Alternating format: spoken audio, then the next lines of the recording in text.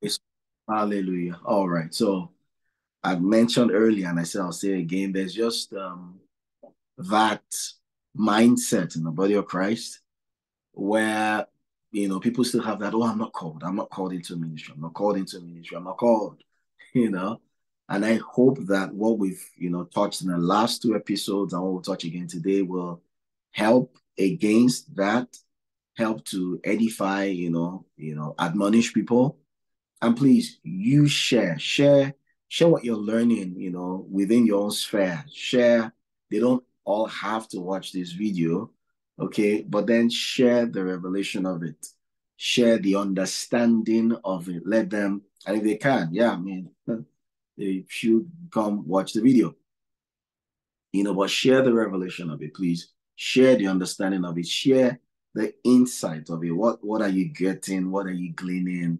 And all that. So no particular screen share to this. Is just, well, no screen share at all. So just us, and I think that also works out fine. Thank you, Jesus. So I believe already. We're going to kick off from First Corinthians chapter number 12.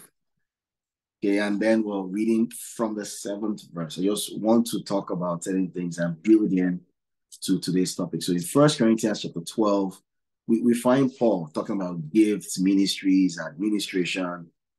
So the 12th chapter, I mean, is one of the most popular, particularly when you want to talk about, of course, gifts of spirit, and then the body and all. So, but for this first part, I just want to pick the seventh verse.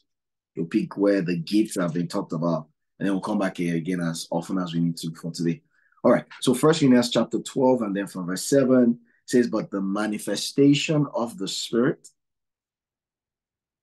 is given to everyone to profit withal." Okay. So the manifestation of the Holy Spirit is given to everybody. So everybody ought to have a manifestation of the Spirit. Do you get that? I'm sure we've looked through that before. So once again, what are we dealing with? The believer's ministry. Please remember that. We're dealing with the believer's ministry. So who has the manifestation of the Spirit being given to? Everyone. Who ought to have manifestation of the Spirit?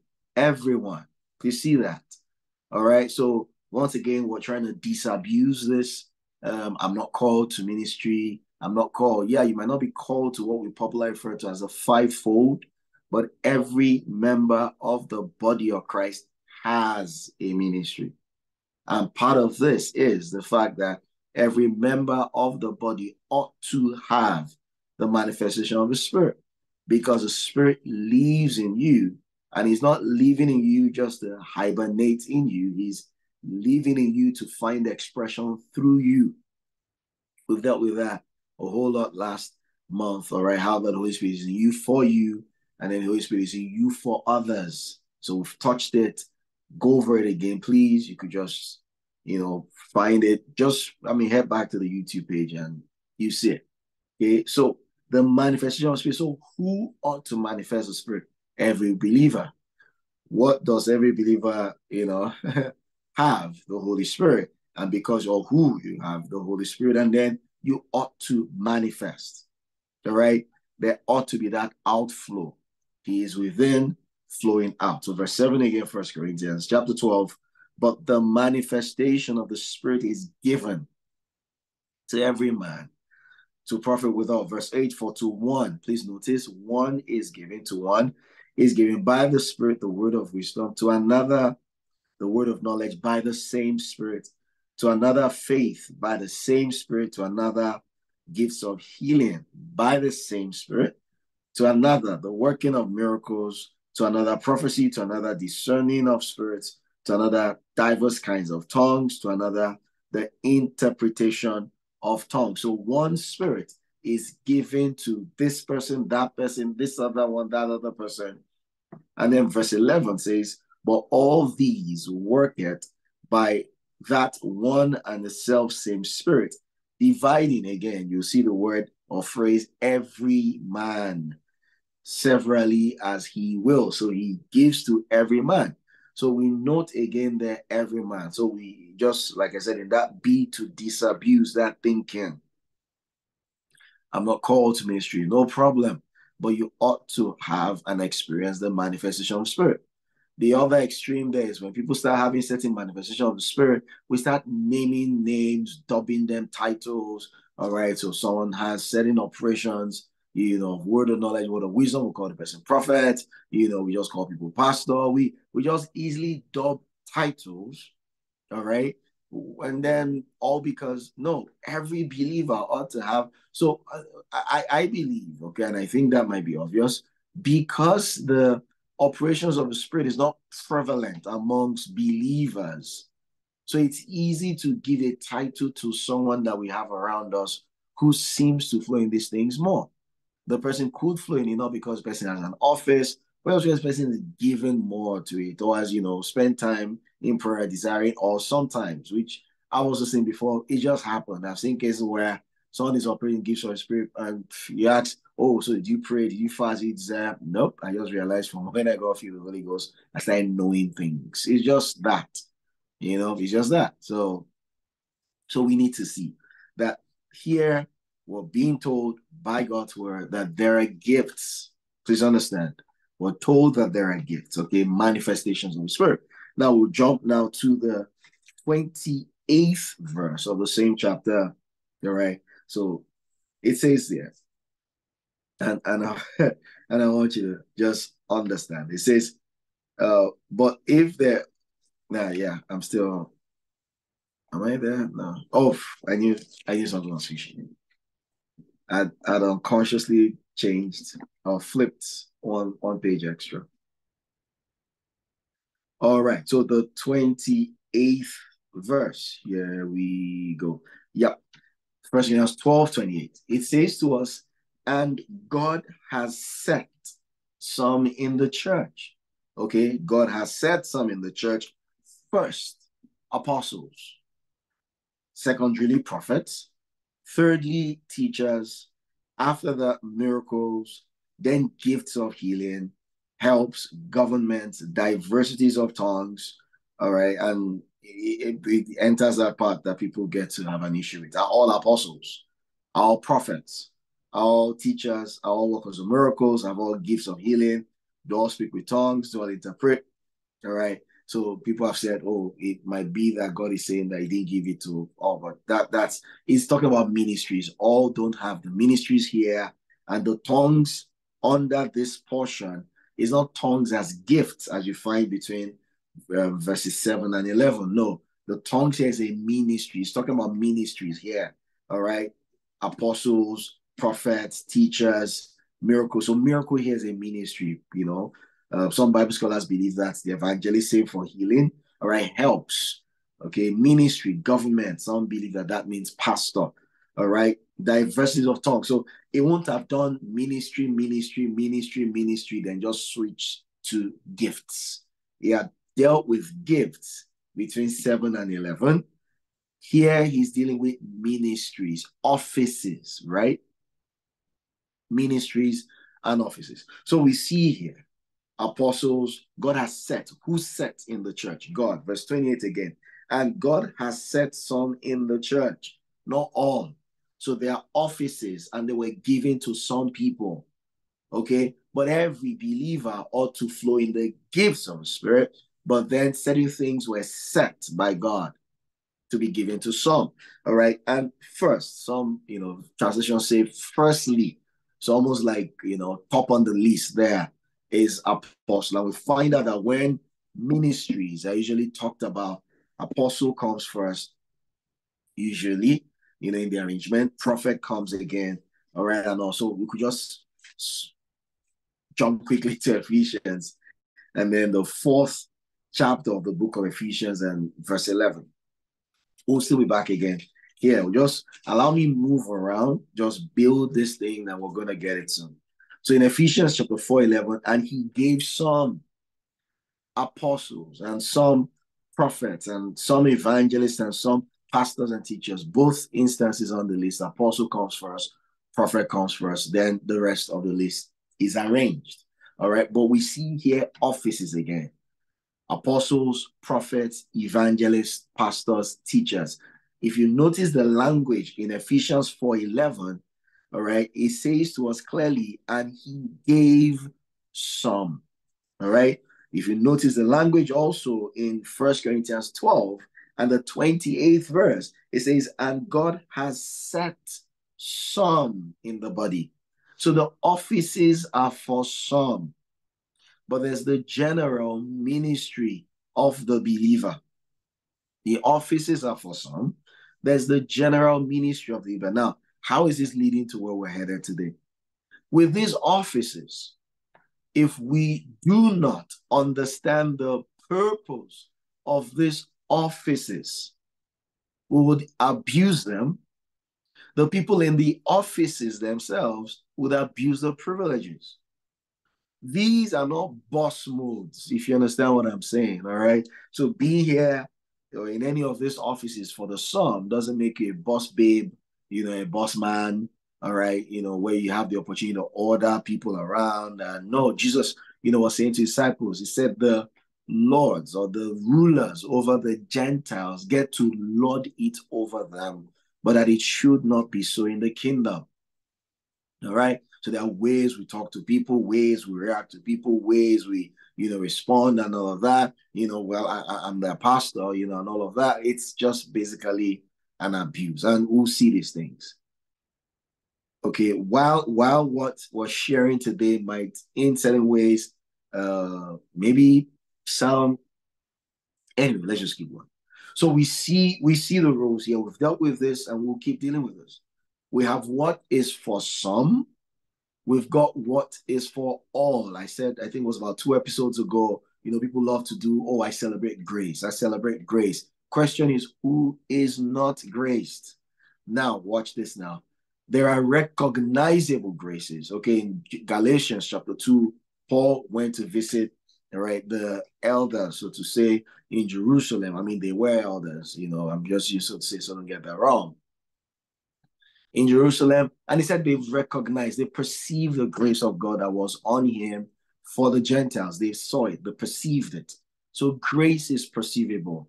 These kinds of graces come per assignment. All right. And these kinds of graces are also evident per what each person does with the grace or anointing of God upon his or her life. So 2 things we need to note. While we celebrate the grace of God on someone, and outward show, great manifestation of that grace, person has taken out time to develop himself or herself, built, all of that, we're like, wow, that person is grace. Oh, she's grace, he's grace.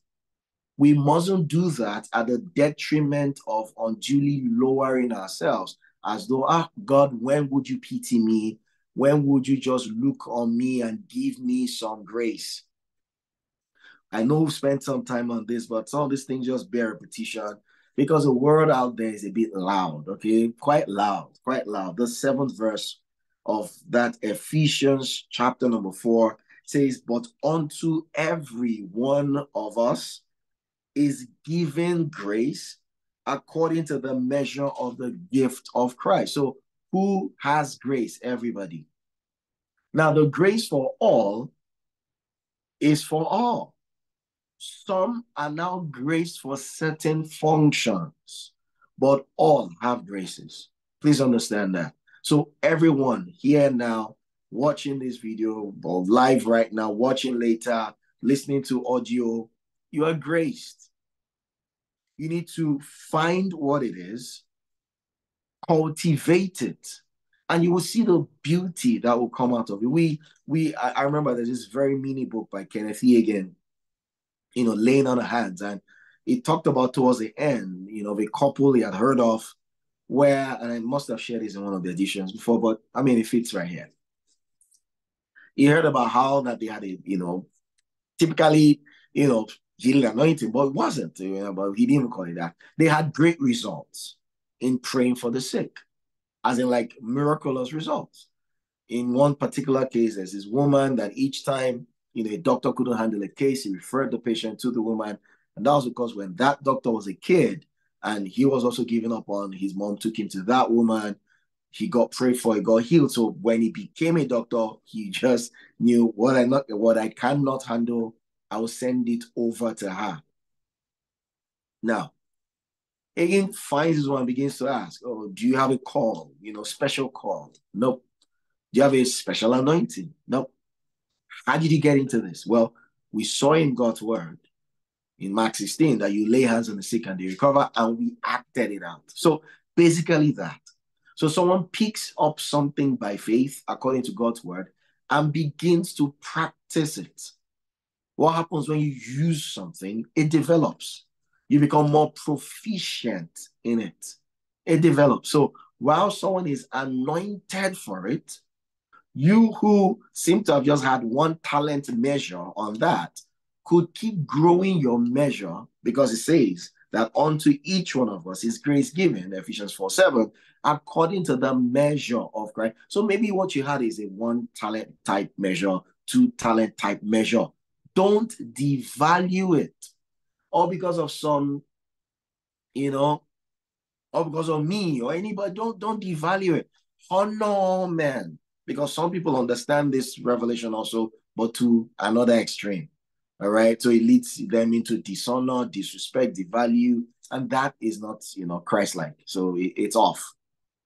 Honor men. In fact, put them in all their places, give them the due, the respect, and everything, but walk on the grace of God, because the job cannot be done by some. The job can never be accomplished by the some. It takes all. All right. So it's wonderful. So our job, okay, those of us in the some, and we'll see that again, and before now, we'll see it again. The work of those of us in the some is to equip the all so that everybody gets busy. Everybody gotta get busy. Everybody has to get busy. Okay. Now, so we're getting this. We have some, well, all, and it's not a bougie, like upper class, lower class kind of structure. So we in the some were the upper class in the kingdom, all right, and then the rest are the no. That's not it. Please again, 1 Corinthians chapter 12, 28 says, and God has set some in the church. There's something interesting here. Roles and responsibilities in the church are not the same as roles or placements, rather, in the body or in the kingdom of God. I'll say that again so it's clearer. Roles and responsibility in the church should not be mistaken, okay, for placement in the body of Christ. I'll use marriage and then I'll come back. Now, in 1 Corinthians chapter number 11, Paul is talking, okay, about marriage, and then it is just interesting. I could just, how many verses should we read? I could just read straight from verse 1. Okay. Be ye followers of me, even as I also am a follower of Christ. Now I praise you, brethren, that you remember me in all things and keep the ordinances as I have, keep the ordinances as I have delivered them unto you. But I would have you to know that the head, and I want you to follow this, the head of every man is Christ, and the head of the woman is the man, and the head of Christ is God. Did you see that? Okay. The head of every woman is the man. The head, all right, of the man is Christ, and the head of Christ is God. Headship. So people read here and if you've ever read Kenny Hagin's material on, the woman question, he explained that the word woman here could also be used for wife, because, some have taken that to the extreme and say, men are heads over women, but that's not so. This is structure for the home. Please understand that, all right? This is structure for the home. So that's why, should we all right, we'll just read a little bit. All right. Every man praying or prophesying, having his head covered, all right, dishonors his head, and every woman that prays or prophesies, all right, with her head uncovered. He said, covered her own head uncovered, dishonors her head. For that is even, I mean, it is even worse stuff. Maybe I pause there. So if the woman praying with her head uncovered dishonors her head, she must have had to have a head. That's where I'm going with what I was trying to read. She must have. So every woman. So what about the one that is not married? So does she need to go and look for a head in the market or something? So the context here is marriage. That's what I'm trying to bring out. It's marriage. So it's not every woman. So all men are heads over all women. So you now have to go and be looking for, oh, are you my head today or tomorrow? No, it's structure for the home. Please get this. This is structure for the home. The layering, all right? The head of Christ is God. Then Christ is the head of the man. Then the man is the head over the woman. Structure for the home. Why am I saying that? And I'm using that once again to teach, because these things are like Paul said in Ephesians chapter 5 was, talking about husbands and wives. And I said, I'm really talking about Christ and the church. So we need to, see that in the book of Galatians, and then the third chapter, of the book of Galatians, verse 28, Paul says, there is neither Jew nor Greek, there is neither bond nor free, there is neither male nor female, for you are all one in Christ. So position in the home, structure for the home is not the same or should not be mistaken as status. Please understand that. Structure in the home. In the home, the man is the head of a home, all right? Structure, man is the head of a woman. Structure in the home. But don't mistake it for status in Christ. So that means in Christ, the men are higher. No, that means in Christ, the men or the husbands are higher. No, in the kingdom, there's no male or female. I see that here. In the kingdom. But to structure a home, there needs to be order, right? First Peter, and then chapter number 3 of First Peter. We just jump straight to verse 7. First Peter 3:7. Likewise, you husbands, dwell with them according to knowledge, giving honor unto the wife as unto the weaker vessel, and as being heirs together of the grace of life, that your prayers be not hindered. The point I'm picking out there, heirs together. Because if we are privileged to be called joint heirs with Jesus, why would we assume that we have a higher inheritance in Christ more than our wives, and seriously, even for parents, more than our children or grandchildren? Why would you think so? We're all one, all of us in Christ, we're one. However, for structure, for governance, so pastors, leaders, whatever responsibilities or roles you have, don't assume. Please, don't make that mistake to assume that because you're part of the sum, then it is equal to your status in the body.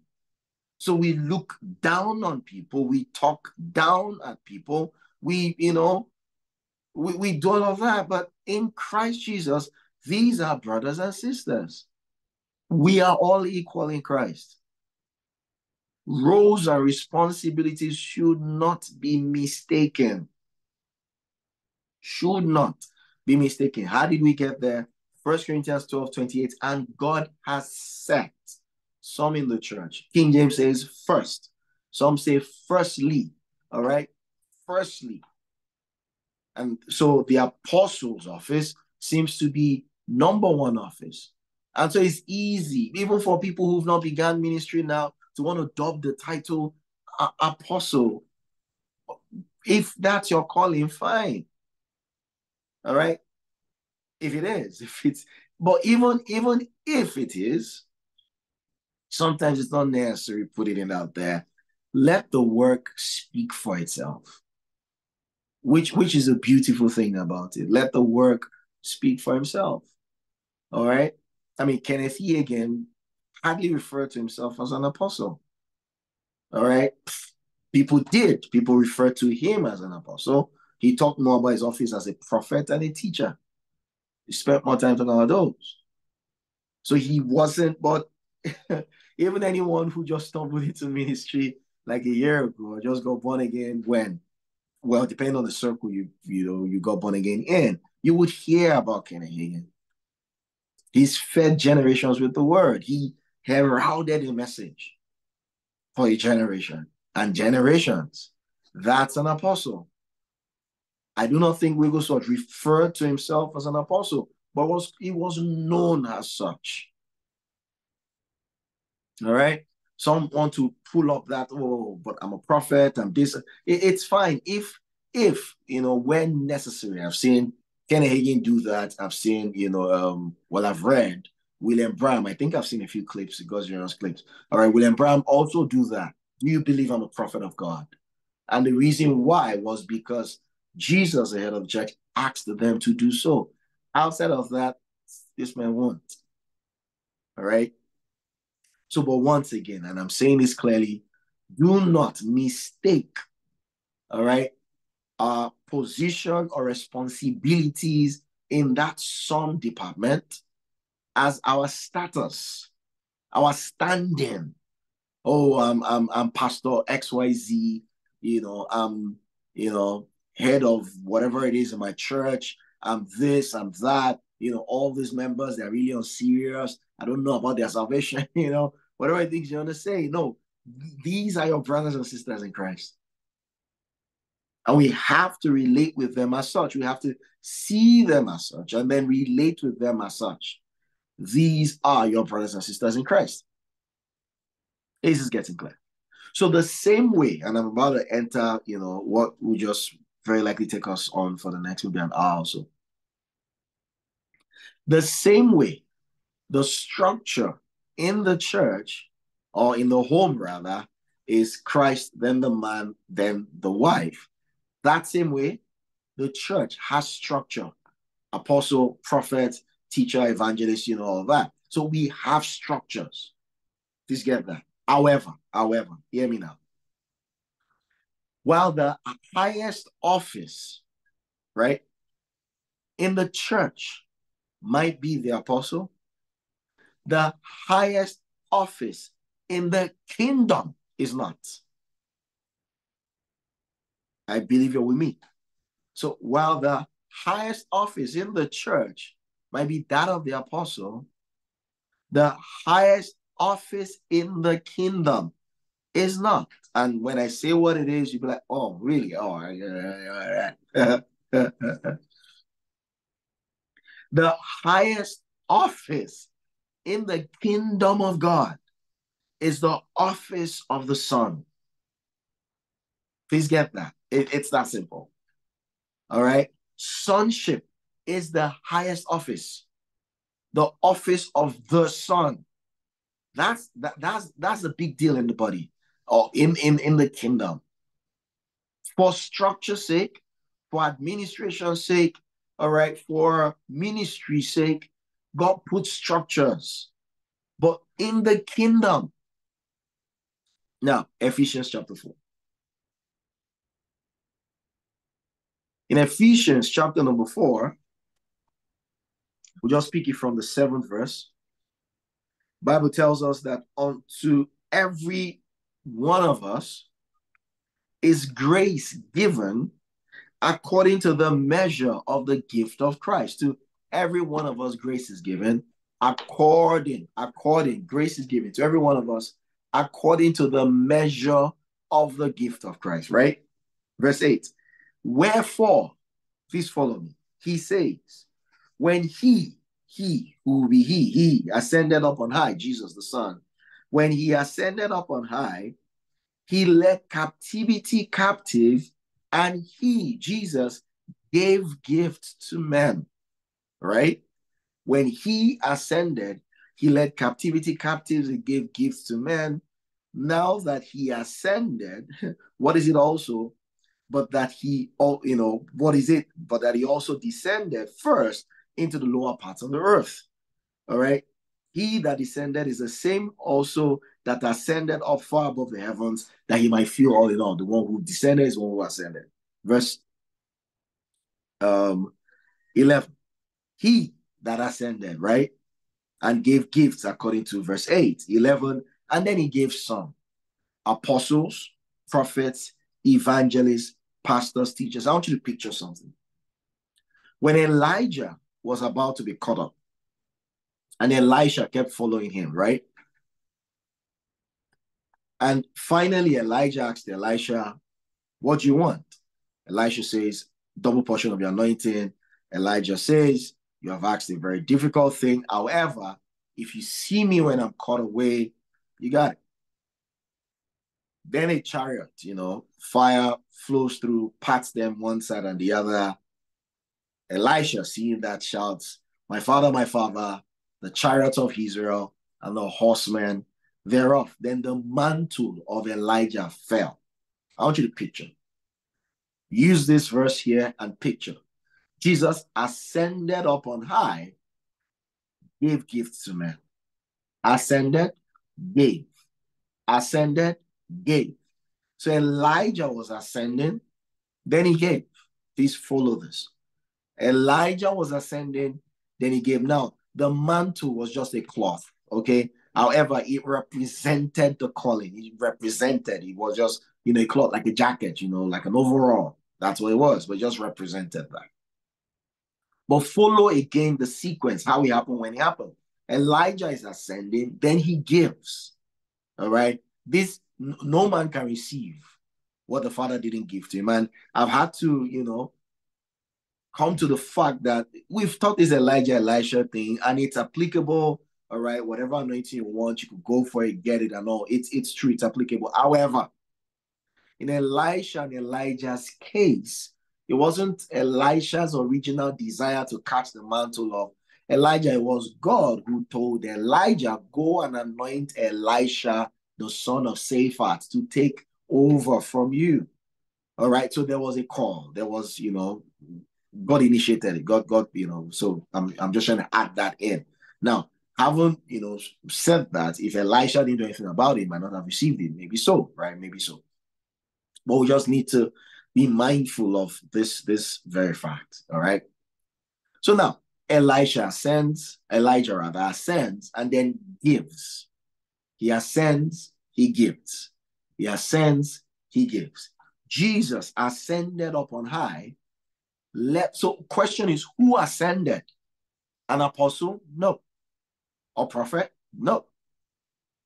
Please understand why I'm saying no. He was all of that. But who was ascending? It was the Son. Okay? But just as Elijah was going and then transferred from what he has or gives, well, divinely, God did that. That transaction was divine. What Elijah has moves on to Elisha. So what Jesus walked in, stood in, carried was now distributed to the Son. You see verse 8. He ascended up on high. He led captivity captive, and he gave gifts to men. All right. So what were the gifts? Apostle. If you look at Hebrews, and then the 3rd chapter, the 1st verse, Hebrews chapter number 1. Well, no, that's not, the only reference. If you want to find references, the fact that Jesus said it was sent, the word apostle means one that is sent, right? But I'm just, trying to show you where the word at least apostle, shows up. Wherefore, holy brethren, partakers of the heavenly calling, consider the apostle and high priest of our profession, Christ Jesus. So when it comes to the office of the apostle, he stood in it, he had it. All right. Well, he's still the apostle of our confession. When it comes to which one now? Prophet, in Luke chapter number 4. If you remember from the 18th verse, just, was reading, the Spirit of the Lord is upon me, he's anointed me, heal the brokenhearted, set at rest them that are bruised. He said all that. And then he ended up, saying today this, prophecy is fulfilled in your hearing. But I just want you to notice what he said in the 24th verse. And he said, all right, verily I say unto you, no prophet is accepted in his own country. So he refers to himself here as a prophet. Are you seeing that? So we've seen him referred to as an apostle. We see him referring to himself here as a prophet. evangelist, the same Luke 4:18. The Spirit of the Lord is upon me because he has anointed me to preach the gospel.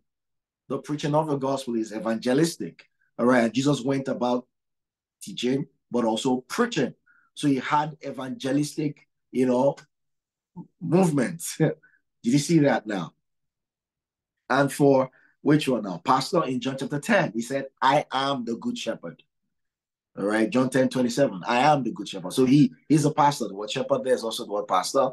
And for teacher, Matthew chapter 9, that should be the 35th verse. That Jesus went about the villages, right? Teaching and preaching. In fact, Jesus went about teaching, preaching, healing, and he seemed to have done teaching a lot more, than anything else. So all I'm doing now is just showing you the fact here, all right, that Jesus ascended.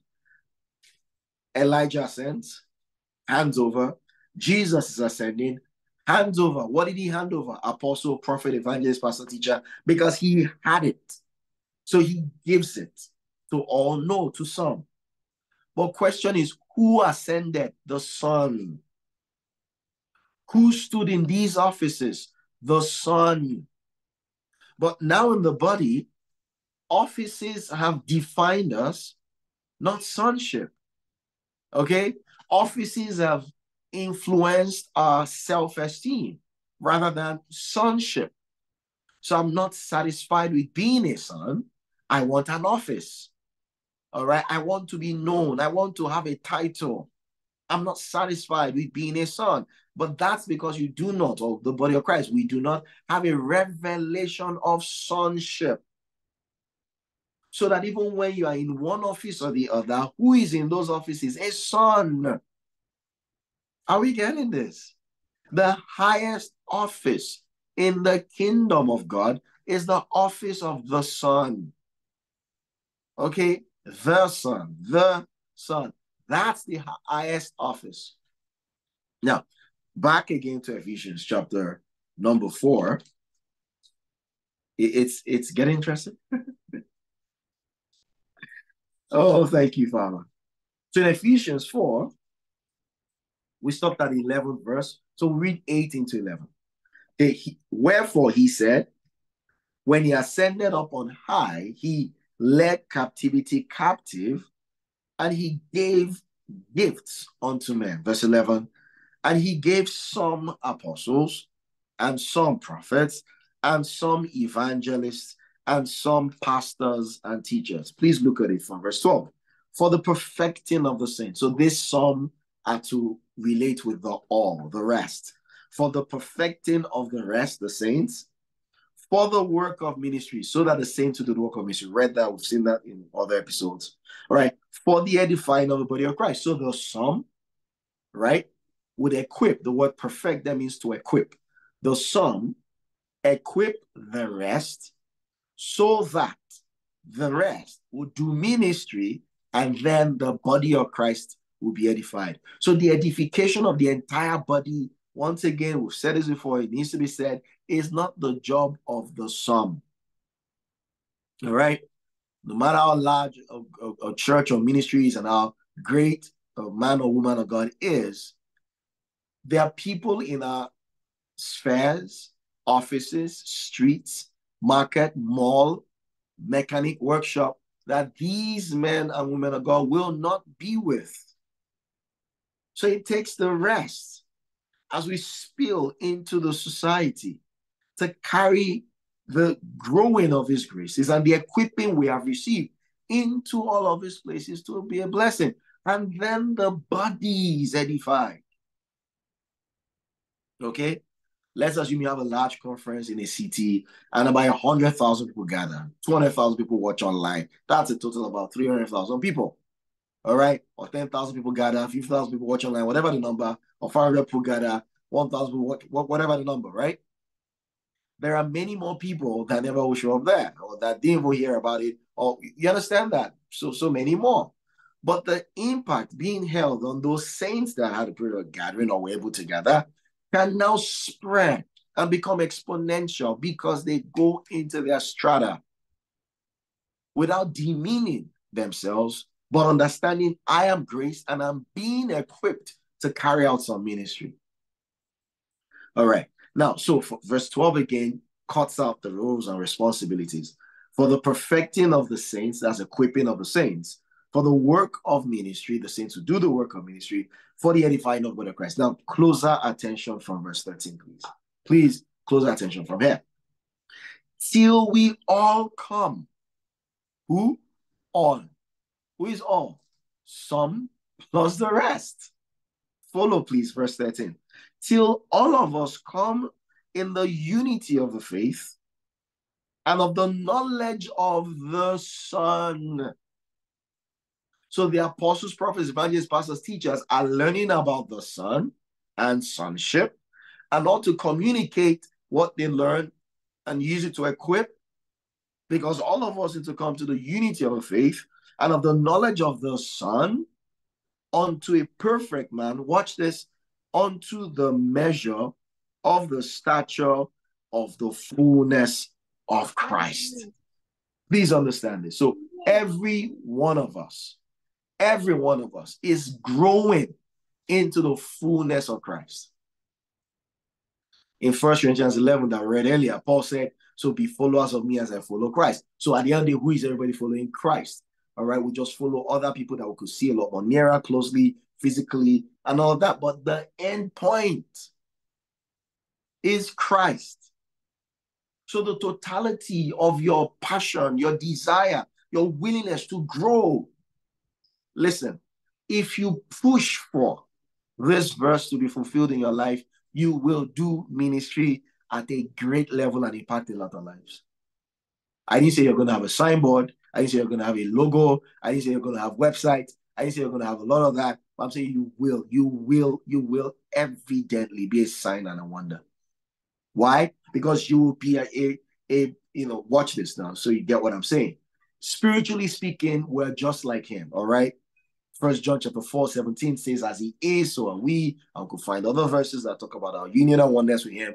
All right, but that is, so to say, in a dormant state. But imagine when you push and grow, and all your growth is to come into this verse. You'll come into people and there'll be something strange, something different. You'll be impacting lives here and there. You without a logo, without signboard. So we've limited ourselves to these things. Okay, and it needs a shift, it needs a switch, it needs all of that to happen to us, me inclusive. So I'll read again 13, okay, and then I pick it, just just follow me on this. Till we all come in the unity of the faith and of the knowledge of the Son of God, unto a perfect man, unto the measure and the stature of fullness of Christ. I'm going to read it and I'll be back. That we henceforth be no more children, tossed to and fro, and carried about with every wind of doctrine by the sleight of men and the cunning craftiness, whereby they lie in wait to deceive. We're still going, but speaking the truth in love. Watch what I'm about to read now. I'm sure you're reading also. But speaking the truth in love may grow up into him in all things, which is the head, even Christ. So the aim, second time again in this place, the aim, we saw it in verse 13. Now we see here in verse 15. But speaking the truth in love may grow up into him in all things, which is the head, even Christ. So what's my aim?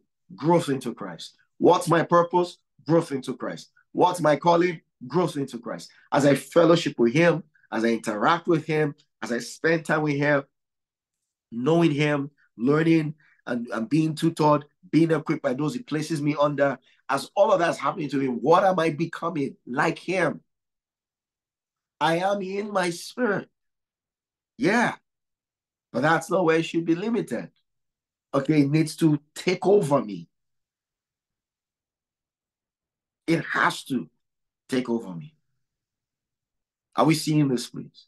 The highest office in the body, in the entire body, all right, in the kingdom, is the Son. The highest office. People have passed off from this earth who were apostles and missionaries and all of that. And they've left. They moved on, transited into heaven. So are they in heaven like, oh, I'm Apostle G and I'm Sister C and I'm Pastor F, and it's a gathering of sons.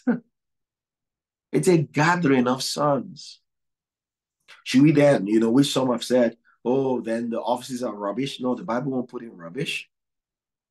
We need to know what part you belong to, where you serve, what function are you? Are you the hand, the wrist? Are you the elbow? Are you the toenail? We need to know that. It helps us know. It helps you to know so you know what your supply is. We can't rubbish it. But everyone is a member of the body. And the highest office in the body really is the head of the body. Are we seeing this, please? The highest office in the body, in the kingdom, all right, is the head, is the son. The highest office in the church system. 1 Corinthians 12 and 28, God has set in the church, firstly, not in the body. The body has a head. So you might be head of your home, or head of a ministry, or head of a department, head of a unit. The rest of the people there are not subject to you. They're brothers and sisters. They need to honor you for your work's sake, and Paul wrote that. They need to honor you. In fact, the Bible says they need to give you double honor. So there are things that need to be done. All right, so you're honored, you're respected. They need to make your work easy, according to Hebrews chapter 13. They need to do all that because you're going to give account. So Bible teaches what roles are. So these are roles and responsibilities, not status.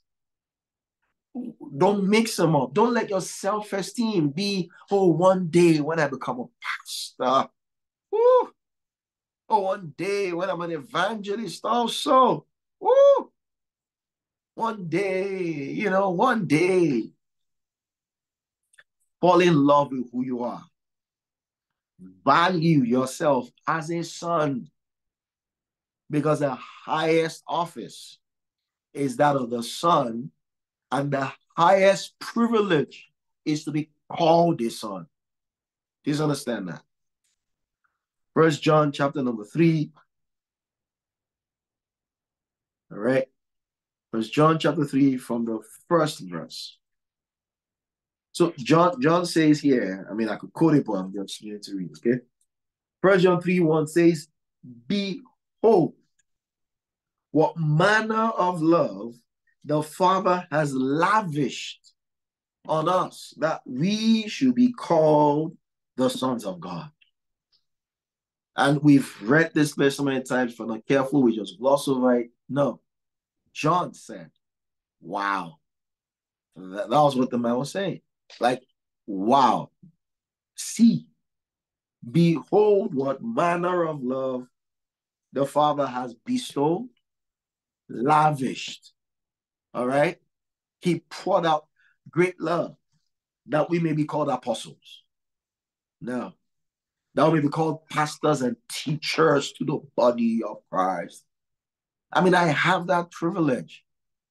Paul said God found us faithful, putting us into the ministry. So is God, showing you, his faith in you. Okay, do this for me, do that for me, do this for me, do that for me.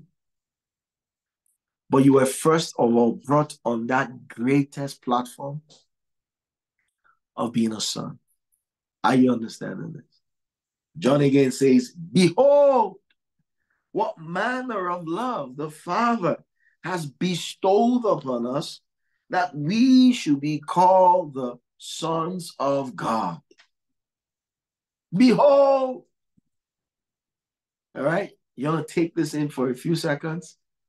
Behold, what manner of love the Father has bestowed on us, that we should be called sons.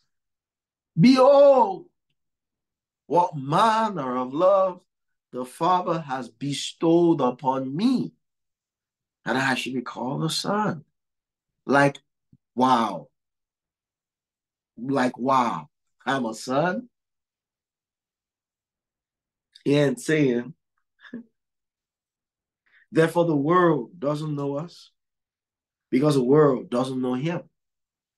Verse 2 says, beloved, now, hallelujah, now are we the sons of God, and it does not yet appear what we shall be, but we know that when he shall appear, we shall be like him because we see him as he is. Now are we the sons. Now are we the sons. We could touch that latter part, but we've done that in other teachings. So let's just stay focused here. Why is John excited? Now, some of you have heard me teach this, but I don't want your mind running after, doing the palpitations of the verses. The most important thing is, are we walking in this reality? Why was John wow as to us being called sons? Why? Because John knew the Son. Okay? John chapter number 1, and it's just so beautiful. In John 1, and then the 14th verse, it says, and the Word was made flesh and dwelt amongst us, and we beheld his glory, the glory as of the only begotten of the Father, full of grace and truth. Please understand this. John says the Word was made flesh, and that Word dwelt amongst us. The Word was made flesh and dwelt amongst us. He now says, we saw his glory. John said we saw something. What did we see? We saw his glory. He now goes on to say, the glory as of the only begotten, meaning only one kind of person has this kind of glory. It's the Son of God. Did you get that? The glory as of the only begotten of the Father.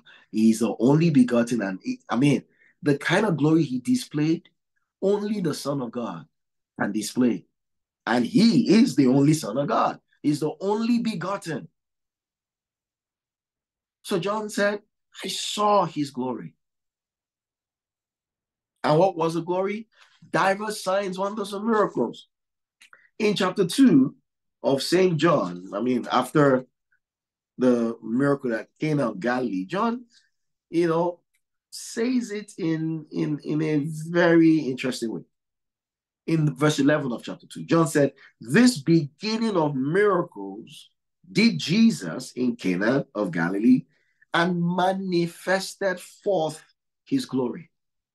And the disciples believed in him. So the miracle here was part of a display of glory.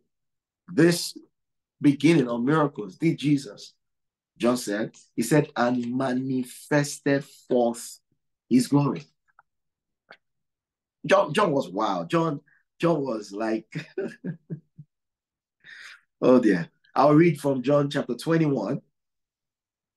Okay, and then verse 25.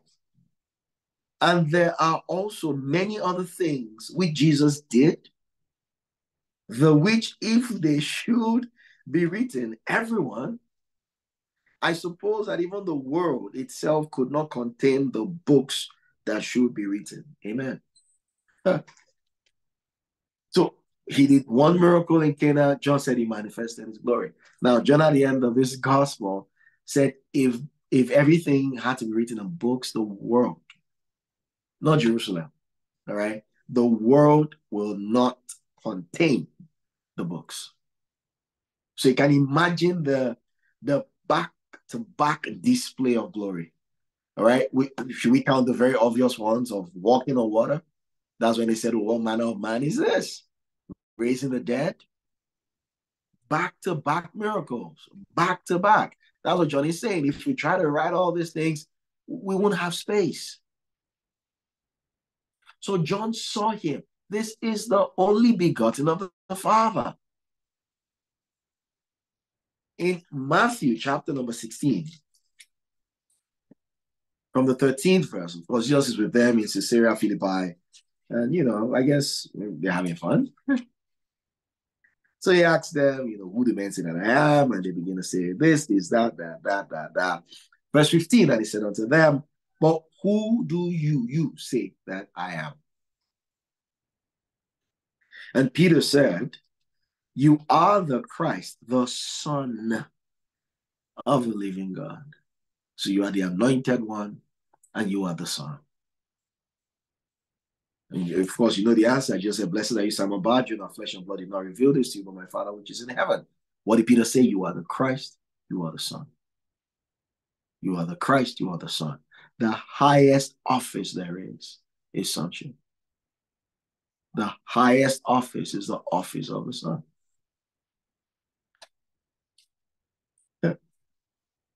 Are we getting this? I believe we are, right? In Matthew chapter 17.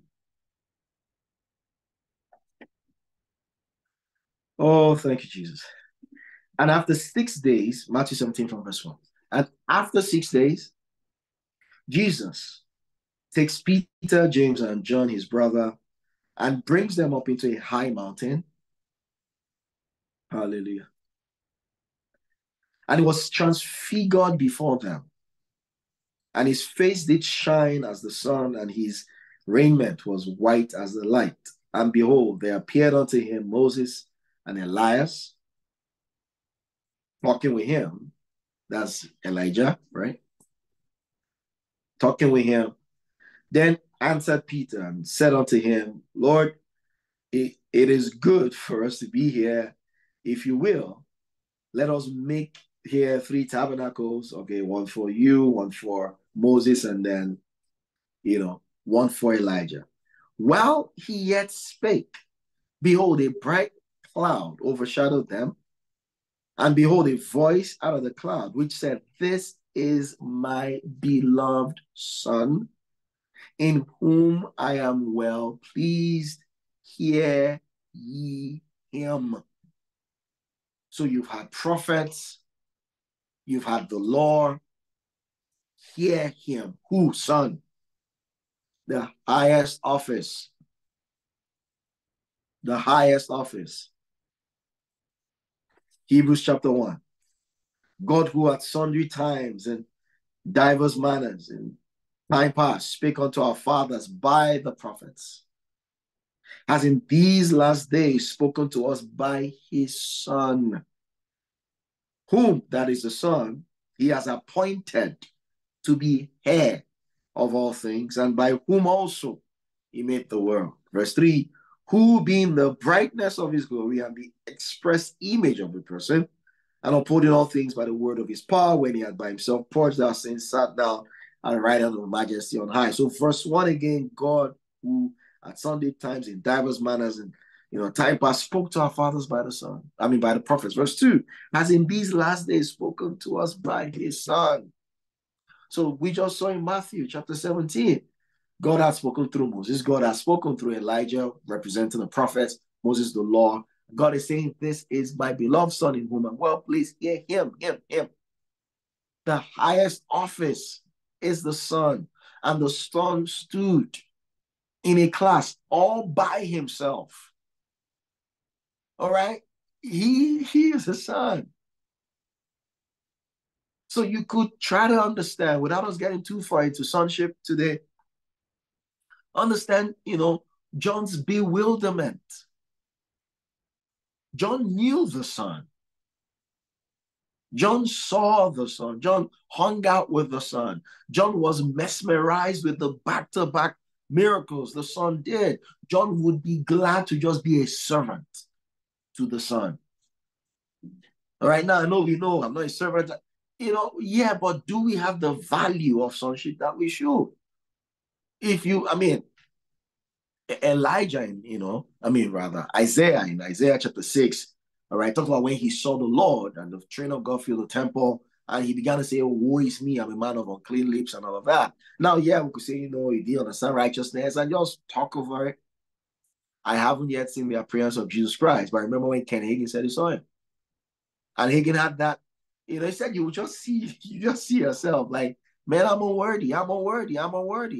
Because you see that beauty of his purity.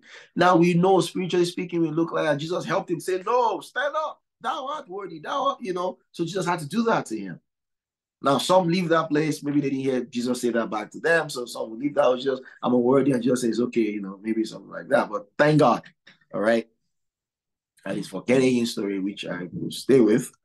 I mean, just corrected him and said, you're worthy. You're worthy. I made you worthy. Stand up.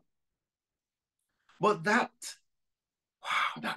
which happened, in Revelation chapter 1 to John. John sees him and then John just falls out like,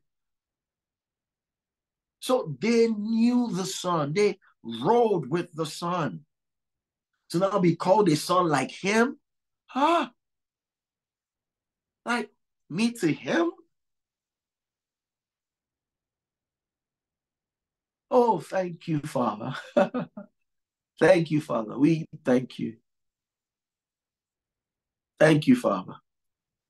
Learning something? You want to type? You want to maybe give me thumbs up? Learning something. Let me know. Let me hear.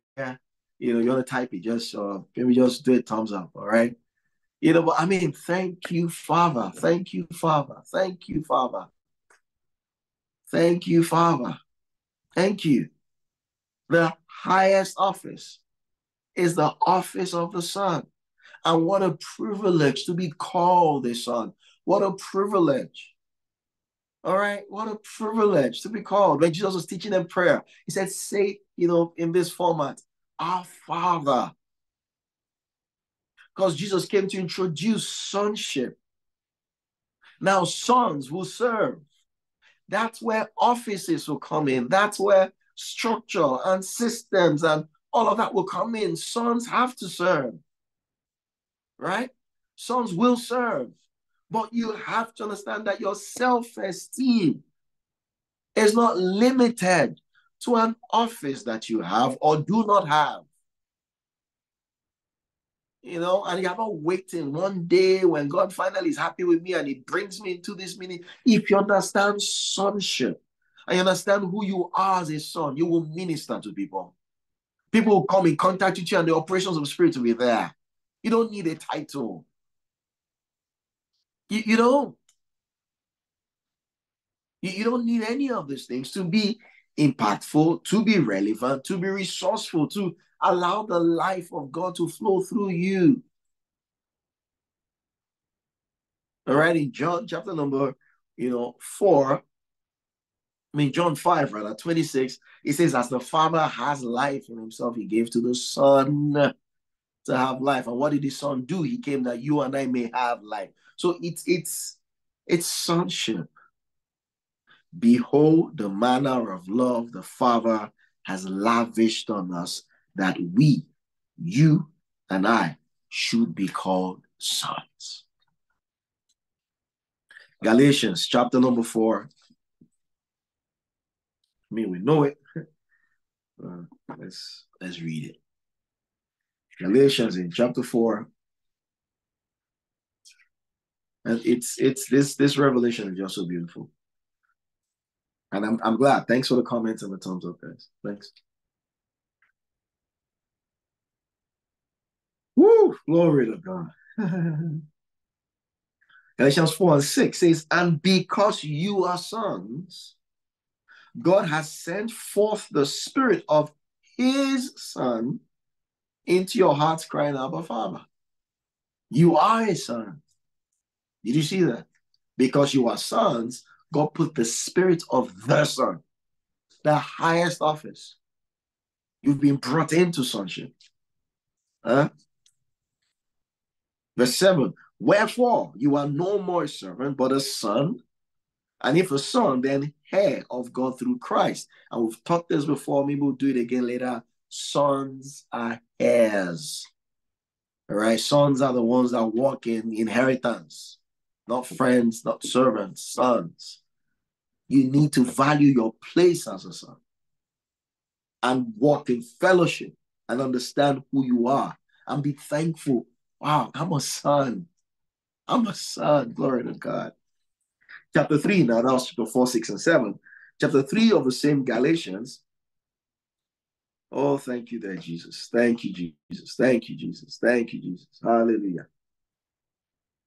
And then the 26th verse says, and you are all children of God by faith in Christ Jesus. Who? You. You are all children of God by faith in Christ. All of us are children of God. All of us actually are going by faith in Jesus Christ. Romans chapter number 8. I mean, we know a number of the verses, don't we? But connect them, see them, right? Connect it, see it, be blessed. Let's walk in the reality of it. Thank you, Father. Romans 8 and 15. For you have not received the spirit of bondage again to fear, but you have received, not the language, received the spirit of adoption, whereby we cry, Abba, Father. I say, well, it's adoption, it's sonship. That's what it's teaching there. All right, you've been brought into sonship. And who is the world waiting for? The manifestation of sons. Yeah, of course, we could now go into the breakdown, the peos, heels, and all of that. All right, the babies, and the children, the telios, and we could do that. But you need to understand that you are a son, and your aim or your mission or your assignment or your calling or your purpose as a son is to grow into the full image of the son. Back again to Ephesians. And then chapter 4, the 13th and the 16th verses, 15th. So Ephesians 4, 13. Thank you, Father. Till we all come in the unity of the faith and of the knowledge of the Son of God, unto a perfect man, unto the measure of the stature of the fullness of Christ. You and I are supposed to come to the knowledge of the Son. We need to know the Son. Did you see that?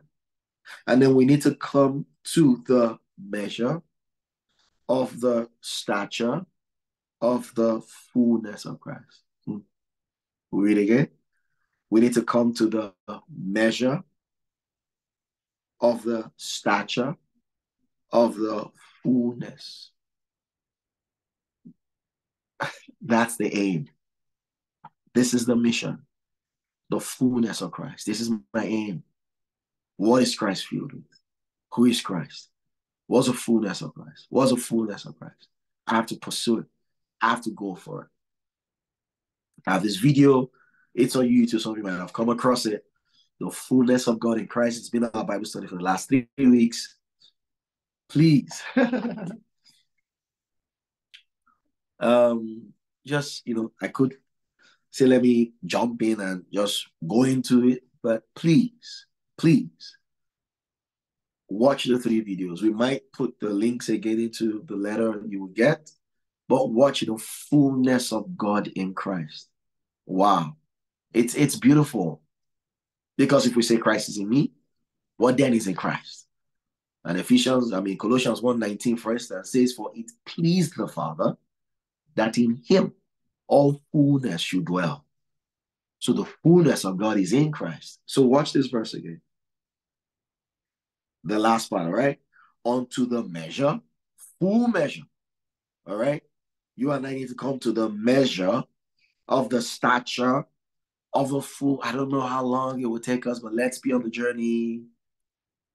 My aim is to grow into the measure, into the stature, into the fullness of Christ. Your aim is to grow into the measure, into the stature, into the fullness of Christ. Our aim is to keep growing into the measure, into the stature of the fullness of Christ. All that Christ is, all that Christ has, all that Christ can do, all that Christ is, all that Christ has, all that Christ can do. His fullness, that I walk in the fullness. Please understand. This is not, oh, he blessed me. Oh, I enjoy blessing. No, this is, I am walking in the fullness to a point of replication. Are you getting this? Because you could say, oh, I'm Abba's girl. I'm Abba's boy. Abba takes care of me. Abba. So we seem to just have Abba, which is fine. Sugar daddy, he takes care of me. I'm okay. No, Abba gave birth to you. It means Abba's DNA is inside you. It means, therefore, you ought to express yourself. All right? or express the nature he has in you to your world. Are you seeing this? A cat gives birth to a cat. A monkey gives birth to a monkey, all of that. So Abba gave birth to you. So it's not just for posing and for DMs and for t-shirts. Abba's baby, Abba is always, watching over me. He can't break my heart. And then we just leave it at those little issues. I mean, well, sometimes those issues are big for people, but you just, hey, he gave birth to you. Are you getting where this is? You say, well, he is my supply. I know. But let's look at the Son. Because the 13th verse again says, till we come to the unity of the faith, all right, to the knowledge of the Son. So how did the Son behave? Was Son just sitting down and say, Daddy, you got to bail me out right now. I got people to feed. No, he, hey, let's give them food. All right. I'm about to say he himself knew what I was going to do. They have to sit down. Boom, boom, boom, boom. I'm like, that's the Son. Are you seeing this with me now? So that's how the Son behaves. Yeah, that's how the Son. Wow. And then he's walking on water, sleeping in the boat, peace be still. So that's how a son behaves. I have a lot to learn. Are you catching this? I have a lot to learn. I just see, oh, God is my daddy, God's my daddy, God's my daddy. He's good. But then we look at the Son. And then we look at how the Son functioned, and we're like, oh, that's how I'm supposed to function. That's what I'm supposed to do. Like the Son. Because I am the Son, right? I'm not the Son. I am a son, all right? And I take my learnings, all right, from the Son. So when we begin to see it this way, it changes, all right, us from just being receivers, where our sonship is just about receiving and getting. When it starts becoming about being and doing and replicating. Do you understand this, please?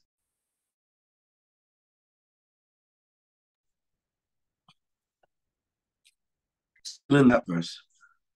Till we all come in the unity of the faith and of the knowledge of the Son of God, all right, unto a perfect man, perfect that is mature.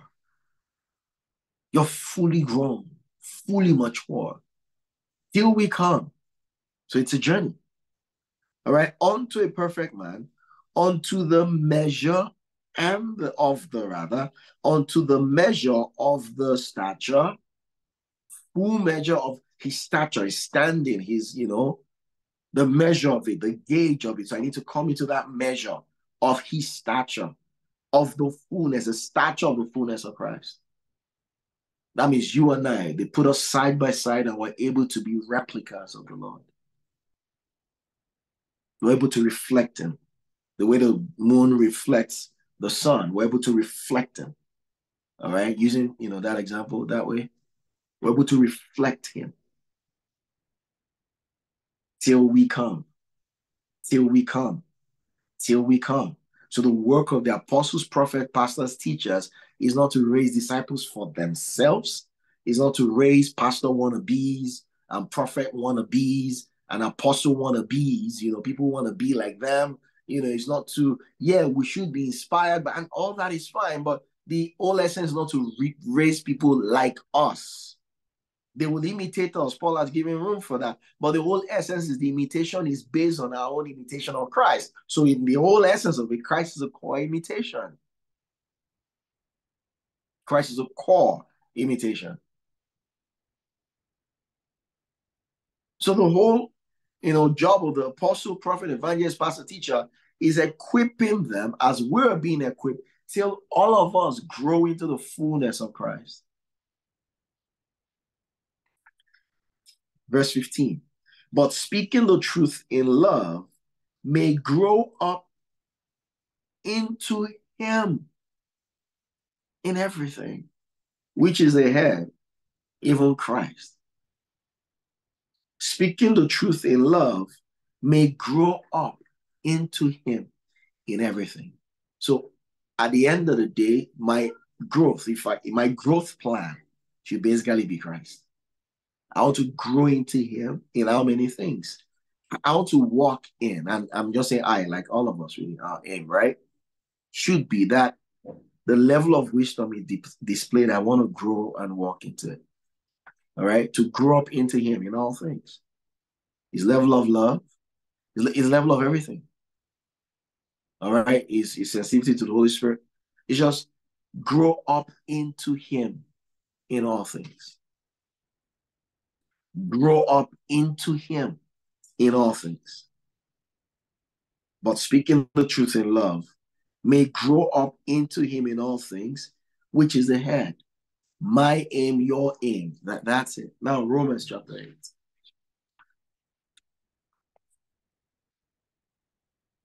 Thank you, Jesus. In Romans 8, of course, from 26, we don't know what to pray for. The Spirit helps our infirmities, you know. So we're used to that. So I just pick from the 28th verse, Romans 8, and then 28. It says, no, Romans 8. I'm in Romans 3. Romans 8 from you from. All right. Okay. So Romans chapter 8, 28 says, and we know that all things work together for good to them that love God, to them who are the called according to his purpose. Verse 29, for whom he did foreknow, he also did predestinate. And I want you to follow this, please. For whom he did foreknow, he also did predestinate to be conformed to the image of his son, that he might be the firstborn amongst many brethren. Whom he foreknew, he also did predestinate to the whole job of salvation ahead of time. God had planned that I'm bringing people into conformity, a perfect blend and replication, all right, of the image of the Son. Oh, I'm born again, I'm just like him, just like me. It's in your spirit, yeah, fantastic, or great, glorious, whatever word you're going to use. But God said, no, walk in it. If it's all about what we have in our spirits, then Paul won't be bothering, the Corinthian church in 1 Corinthians 3, telling them I couldn't speak to you as unto spiritual, but as unto carnal, even as unto babes, or Ephesians 4 that I'll be reading. Paul had to say, you need to grow. Be no more children, tossed to. So if it's just who you are in your spirit is fine. No, it's not fine. It can't remain there. Grow up into him. So God is saying here, the aim, the purpose of predestination is so that we become conformed to the image of his son. That he might be firstborn amongst many brethren. Yes, he is firstborn among many brethren. We are his brothers and sisters. So he's firstborn. But to what extent are we walking in this reality? To what extent are we walking in this light? To what extent are we seeing this the way we ought to and walking? You've got to understand that God made you a son. God made you a son. And I've said before, I'll say again, do not mix up, all right? Please do not mix up, responsibilities and roles and offices in the church. Don't mix it up with your status in Christ. So you might be, very committed as a worker, leader or something, and you don't have time to read your Bible like you should. You don't have time to pray, but you still want to boss around and lauder. You're making a big mistake. All right? Because eventually the level to which you can walk in your inheritance in Christ is not based on offices and titles. It's based on your sonship and the revelation of it. So we need to know who we are as sons. We need to walk in this reality as sons. I am a son, and sons are heirs. So that your self-esteem, my self-esteem, our self-esteem is very, very intact. Very, very, very intact in sonship. Oh, we could lift our hands and say, Father, thank you. Why? I'm a son. I don't feel well. I'm not prophet. I'm not pastor. I'm not an evangelist. Maybe God has more time for them. God just, they've got God on speed dial, and all of that. No. No. Oh, hallelujah. What a privilege to be called God's own son. What a privilege to be called God's own son. What a privilege to be called God's own son. Now I could do sons and daughters the way maybe an NLT or something put it, but I'm using the word son like the way King James put it. But I'm sure we all understand what the context is. Right? We are in the son. There's no male or female. Wow. Thank you, Jesus. Hallelujah. Hallelujah. Hallelujah. Woo! Glory to God. Glory to God. I'm almost done. We still have quite some time, but I'm almost done tonight. Wow, thank you, Well, today, night, afternoon. I'm almost done. Thank you. Thank you. What a privilege. What a privilege. No wonder John said, what manner? See the manner of love the Father has bestowed upon us. See the manner of love the Father has bestowed upon us, that we should be called sons. See the manner of love. God called me his own son. You have to think about the writer and the mindsets of the writers. They saw the son. They walked with the son. They said, this is the only son of God. Now they are finding out that God's plan so that we can become sons like him. Like, whoa, whoa, whoa, me, son like him. And verse 2 of that first John 3 says, beloved, now are we the sons of God. Now, rise up, son. Rise up. Rise up to your rights and privileges. Rise up to the knowledge of who you are. Rise up to the knowledge of the Son. And rise up in your knowledge. Through knowing him as Son, you rise up into knowing who you are and how you should function as a son. Rise up.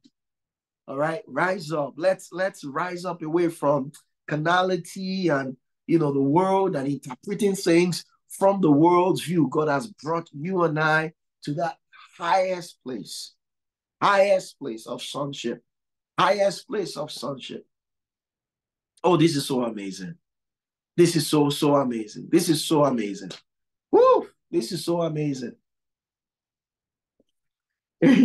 Hebrews chapter 1.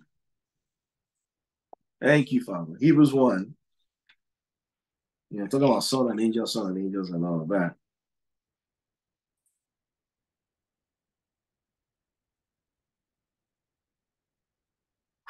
Thank you, Father. Hallelujah. Thank you, Father.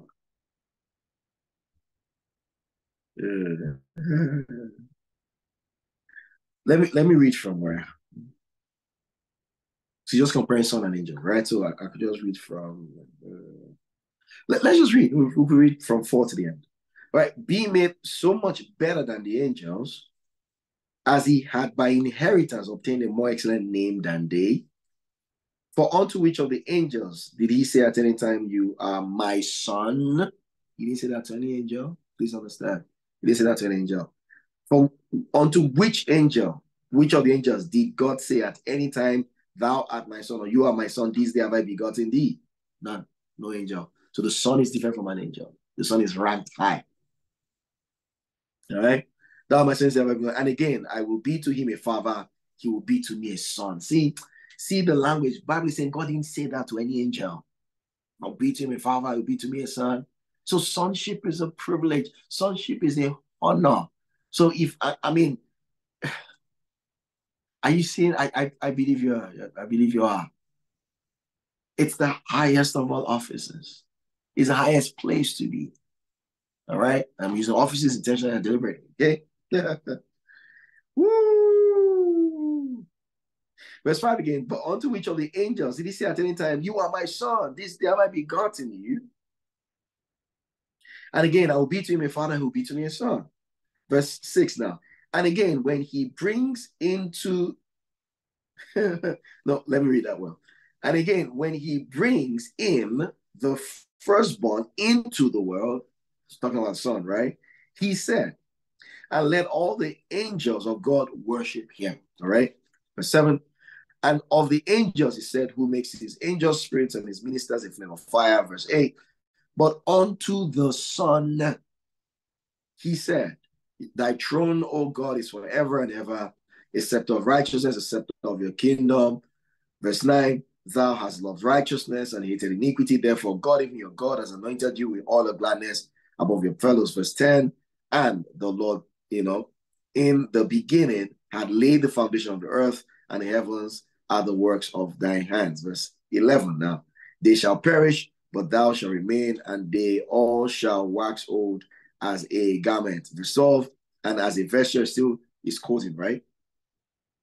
And as a vesture shalt thou fold them up, and they shall be changed. But thou art the same, and your years shall not fail. Now, verse 13, how do you notice? But to which of the angels said he at any time, sit on my right hand until your enemies become a footstool? So angels don't have the privilege of sitting. Son, it was the Son that sat. And if you connect that to Ephesians 2:6, you were raised up together with him and made to sit together with him. So you're seated. Angels don't sit. We have a privilege, a great honor. Our sons, you and I are sons of God, sons of the Father, sons in the house. I'm a son. I have rights and privileges. My self-esteem is in my sonship, not in positions or title or logo or banner or whatever else it is. I will function effectively. And when necessary, which I've explained for you, want to register in ministry, yes, you should have an identity, you should have a name, you should have all those kinds of things, but none of that is where your self-esteem should be attached. None of it. None of it. When sons get busy being sons, wow. Wow. So my job, according to Ephesians, is to equip you. All right? And then you go out to do the work of ministry. Then the body will be edified. Share this with somebody, please. See your placement in the body. Share with someone. Let them understand how this works.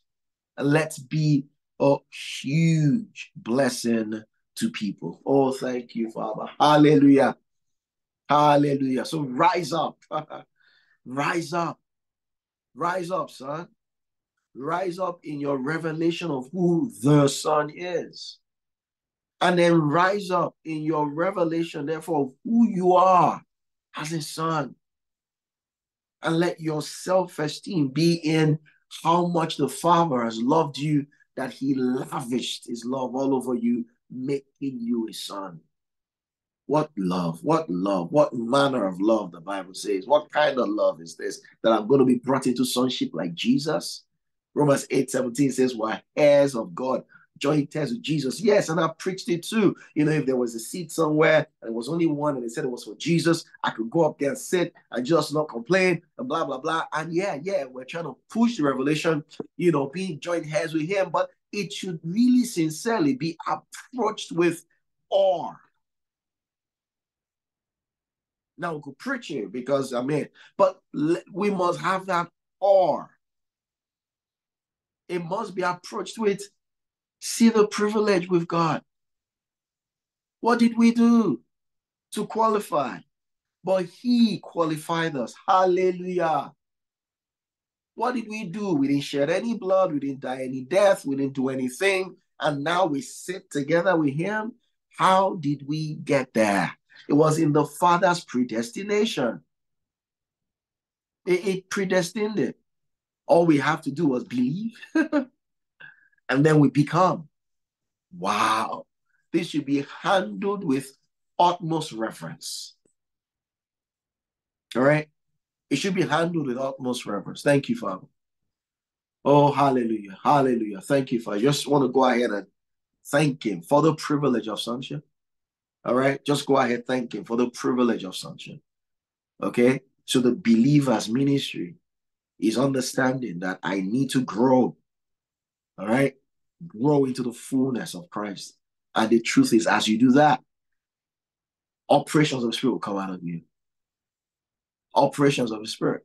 Why? Because in the fullness of Christ, there are signs, wonders, and miracles. Yeah? In the fullness of Christ, we've got signs, wonders, and miracles. In the fullness of Christ. So as all my aim is just to be like him, to be filled with his fullness, filled with his fullness, Feel this fullness. Feel this fullness. I will heal the sick. And I don't have to, it will be an outflow. I'm filled with this fullness. I'm filled with this fullness. I'm filled with fullness. Things will happen around me. I'll start knowing things supernaturally. What we call the word of knowledge, word of wisdom, according to 1 Corinthians 12. I'll start, and feel why? Because you're being filled with the fullness of Christ. So Christ can't be where you are in that office or home or wherever it is, and nobody's feeling his impact. So if all we do is grow into the fullness of Christ, there'll be an outflow. There'll be manifestation of the Spirit. There'll be demonstrations of the Spirit. There'll be great move of God going on. Out of your belly will flow rivers of living water. Out of your belly. It is a belly of pastors and preachers and teachers. Out of your belly, everybody. And he said, this spake he of the Holy Spirit, right? But the Spirit had not yet been given because yours has not yet been glorified. But still about the ministry of the Spirit in us. Out of your belly. These signs will follow them that believe. Who? Everyone. So if we keep growing to that fullness, imagine the signs and wonders and miracles that will flow from each one of us. Wow. Wow. Oh, thank you, Father. Hallelujah. Can we just thank him? Woo, glory to God. Glory to God. Thank you. Thank you. Thank you. Thank you. Thank you. Hallelujah. Hallelujah. Thank you. Thank you. Thank you. Our ministry is fellowship with you. Our ministry is walking and cultivating our union with you. Our ministry core assignment is to understand and maximize the ministry of the Holy Spirit in us and through us. Father, and today we've learned that our assignment, our core purpose and pursuit should be the measure of the stature of the fullness of Christ. Our purpose, our pursuit, our purpose, our pursuit should be the measure of the stature. That's our aim. That's our goal. Measure of the stature of the fullness of Christ. Measure of the stature. That's what I'm aiming at. To walk in the fullness of Christ. To walk in everything that is available for me to walk in. That's my aim. That's my calling. That's if you do that, every other thing will take place, will take shape. Oh God, use me, use me. There will not be a need because once you walk in his fullness, you'll be used. You can't carry fullness in you and he's not flowing through you to bless people. So there's no need for use me. God, use me. I'm praying you use me. No, the more you walk in fullness, it will flow out of you. Out of you, out of you. Even when Jesus went in more than once, like when John the Baptist was killed and he just found a quiet place, or when he wanted to go rest with the disciples, and then he would see the crowd and compassion will well up within him, and he just begins again to minister to them. So when you are full, it will flow, right? When you're full, it will flow. So let's pursue the fullness. Let's pursue the fullness. That's our aim. All right. And people like me need to be watchful. I have service tomorrow. I'm preparing. I have a meeting at the end of the month. I'm preparing. I got some meetings coming up. I'm preparing, but my preparation must not be meeting based. It should be growth based. And what's the growth? Christ in me. Christ in me. The measure of the stature of the fullness of Christ. All right. Some people, when they're not in leadership anymore, they feel uncomfortable. When they've not preached for a while, I've not even preached. No, your self-esteem should be in none of those things. Your value should be in none of those things. None. Not sang in a while. Oh, just different things. None of that should be where our value is. All right? Thank you, Jesus. Oh, what a privilege. What a privilege to be called the Son. What a privilege. Thank you, Father. Woo! Thank you, Father. Giving thanks unto the Father, Colossians says, who has qualified us to be partakers of the inheritance of the saints in light. And his only sons inherit. So it's talking about sonship there. Right? He has qualified us to be partakers of the inheritance of the saints in light. I'm a partaker. You're a partaker. How did we get there? Sonship. Study sonship, all right? Maybe we might need to get there soon, but I'm still chewing on this thing still, but I trust, there's been a blessing.